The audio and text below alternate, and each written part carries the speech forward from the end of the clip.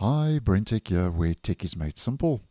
So Microsoft has once again rolled out a Microsoft Defender update for Windows operating system installation images, which they do on a regular basis, which I think is a nice move. So basically they're updating the Defender definitions to protect against ISO file malware. Now, the reason they do this is because the OS installation images can contain outdated anti-malware software definitions. So because of this, the first hours of a newly installed Windows installation can leave the system vulnerable because of a Microsoft Defender, what we call a so-called protection gap.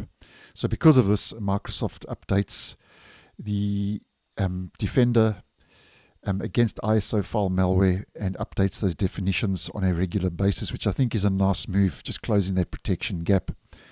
Now, if we head over to the change log, here we can see that the ISO images have been updated for Defender for Windows 11, Windows 10, Enterprise Pro and Home Editions, Windows Server 2022, 2019 and 2016.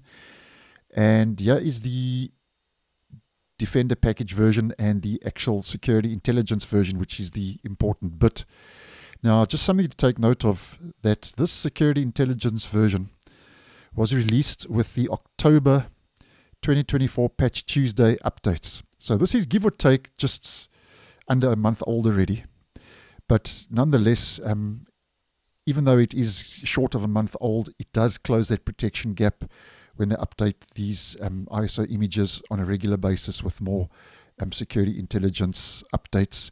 Because if we head back to my Windows Security Microsoft Defender, and we have a look at the protection updates that I currently have that were updated on the 2nd of December, which was today in my part of the world, we are sitting on 1.421, where these are 1.419. So a bit of a month old, give or take, but I still think it's a step in the right direction.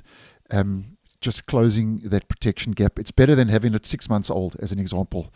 Rather have it a month or so old than 6 months, because it can protect you from initial threats when installing a new version of Windows. So thanks for watching, and I'll see you in the next one.